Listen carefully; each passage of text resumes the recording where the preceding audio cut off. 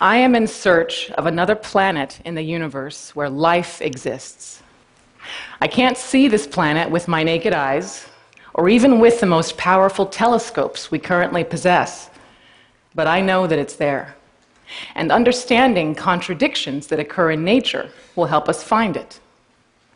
On our planet, where there's water, there's life. So we look for planets that orbit at just the right distance from their stars.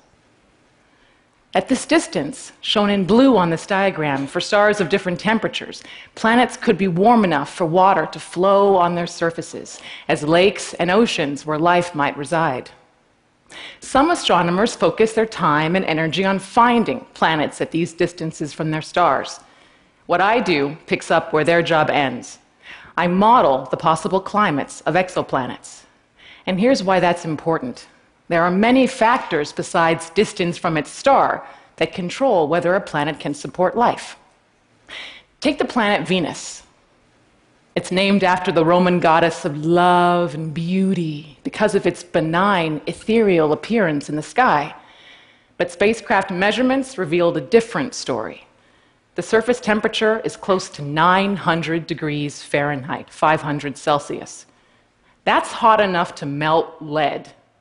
Its thick atmosphere, not its distance from the sun, is the reason.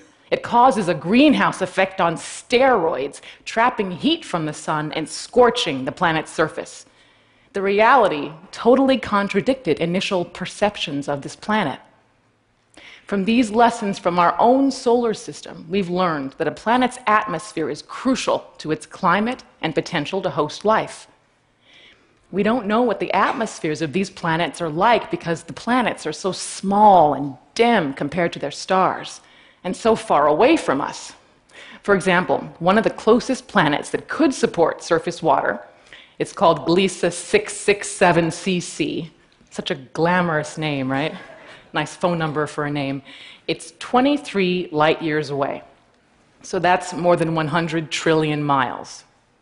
Trying to measure the atmospheric composition of an exoplanet passing in front of its host star is hard. It's like trying to see a fruit fly passing in front of a car's headlight. Okay, now imagine that car is 100 trillion miles away, and you want to know the precise color of that fly. So I use computer models to calculate the kind of atmosphere a planet would need to have a suitable climate for water and life. Here's an artist's concept of the planet Kepler-62f, with the Earth for reference. It's 1,200 light years away and just 40% larger than Earth.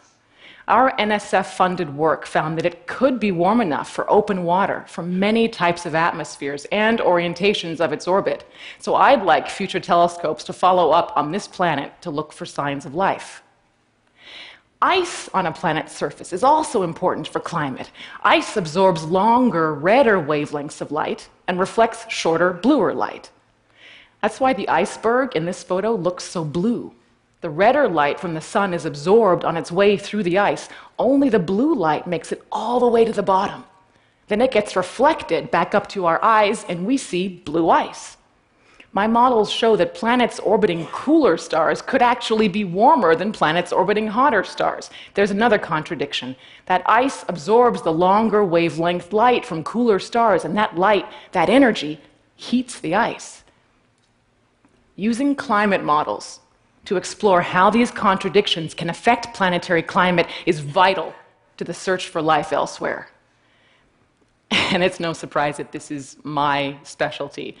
I'm an African-American female astronomer and a classically trained actor who loves to wear makeup and read fashion magazines. So I am uniquely positioned to appreciate contradictions in nature.